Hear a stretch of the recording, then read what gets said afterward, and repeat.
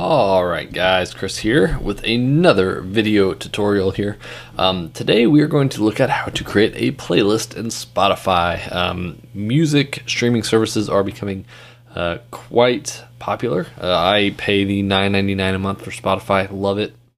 It's essentially like having an iTunes library, right, on your phone, with the exception of like Taylor Swift. So if that doesn't work for you, then I apologize. But I'll show you how to create a playlist. Very simple. There's a couple different ways you can do it. You can see I have a bunch of playlists over here.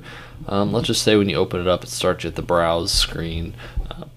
So these are all kind of the different albums or genres or styles they have to recommend music. But let's say you want to create a playlist for running, like I have here, or I don't know, you listen to music when you're showering, whatever.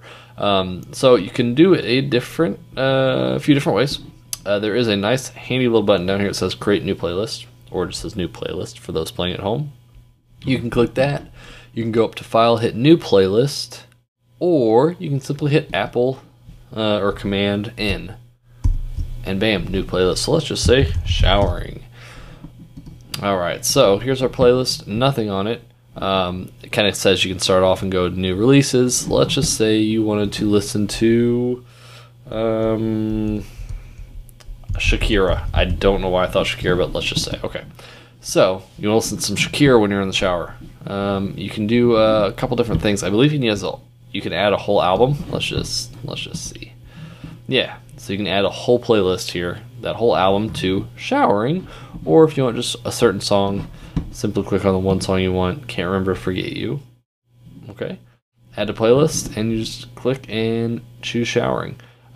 What's cool too is you can have your playlists as long as you're set up on a network. You can essentially download them and make them available offline. So say you just had an iPad with just Wi-Fi and you left. I believe doing available online or offline, you can set them up to where you can listen to those even if you're not on Wi-Fi.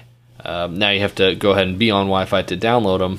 You check that, and then it'll go through and basically make all these available. They'll turn green, I think, once they are available. But it's a nice little handy deal. Look, see it? Plus part, cool. So anyway, that's how you create a playlist in Spotify. Again, click new playlist, say awesome bomb diggity music. Don't call playlist that, but you can, I guess, if you want. And then simply there's one other way you can do it here. Let's just say you want to listen to that Shakira song, or here we go, Jason Mraz. Okay, you can click and you can actually drag it right to it, and it will add it.